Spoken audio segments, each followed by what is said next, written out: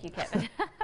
The Cystic Fibrosis Foundation is celebrating this year's Capital City's finest honorees with a big party this weekend at the Varsity.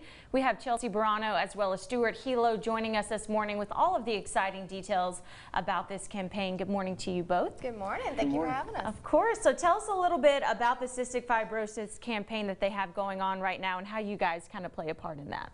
Yeah, absolutely. So we are just a group of individuals raising money for Cystic Fibrosis Foundation. We've been doing it for the past couple months, and it's all going towards basically finding a cure for cystic fibrosis. The foundation here is really amazing. It's a local organization, and it's directly helping families here in Baton Rouge. And they have a number of honorees. It's just professionals in our area that they kind of have highlighted through this campaign. You two are two of those honorees. So what has that been like to be a part of this? Well, it's obviously incredibly humbling, but a tremendous honor.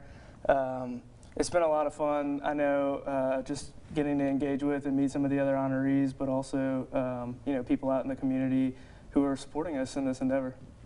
And right now, of course, the goal is to help raise some funds with cystic fibrosis to give back to that foundation. Y'all have a big celebration coming up this weekend at the Varsity. Tell us a little bit about that and if people want to be a part of it.